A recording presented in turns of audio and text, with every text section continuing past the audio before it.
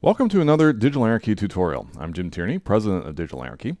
And in this tutorial, we're going to talk about skin retouching for video, specifically in Final Cut Pro using a plugin called BeautyBox. Now, you can certainly do skin retouching for video. Usually it requires an application like Adobe After Effects. Final Cut Pro doesn't really give you the tools to do it well.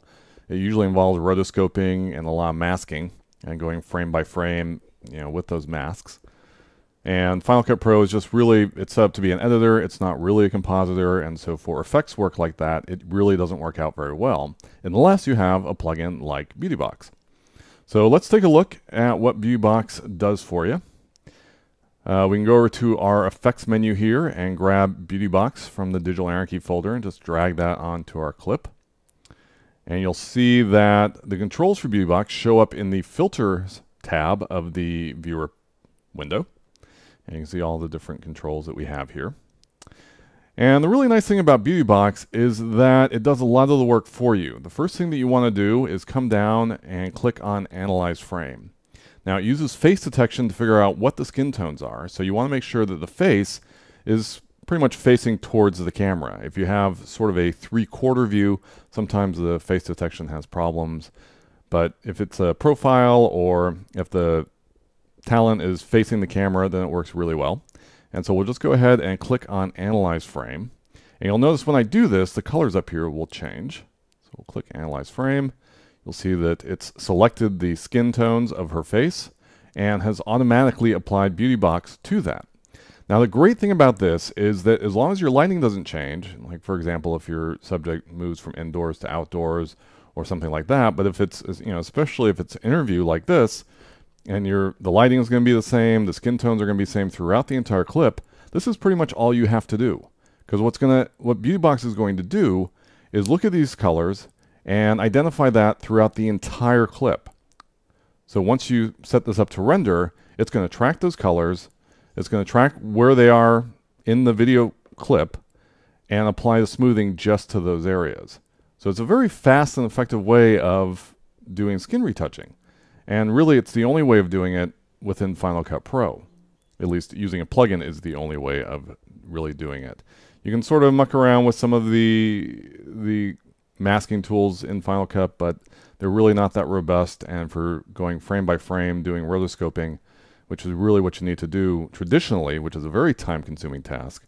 And that's one of the other great things about BeautyBox is that there is a little bit of a render time, but it's nowhere near the amount. So you can download a demo of this plugin at www.digitalanarchy.com. It's a free trial, and that'll let you play around with your own footage. You can even download this video clip and see how it works on it.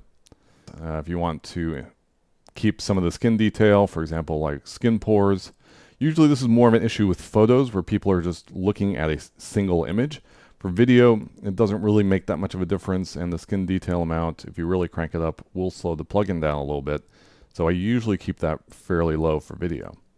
And so if we go ahead and go to 100%, we can see what the difference is between having BeautyBox on and off. And actually, let me zoom in just a little bit here,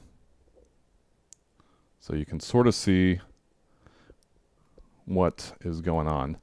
Part of the problem with these video tutorials is that YouTube and Vimeo tend to compress them a bit, so I don't know if you're going to see all the fine detail that I'm seeing on my screen, but we'll give it a shot. So I'll turn BeautyBox off, and you can see that there's a lot more just in terms of blemishes and these fine wrinkles. If I turn BeautyBox back on, a lot of that goes away, and you get much smoother skin. You get much what we're trying to do with BeautyBox is really take off 5 or 10 years. You're not going to take a 75-year-old woman and turn her into a 30-year-old.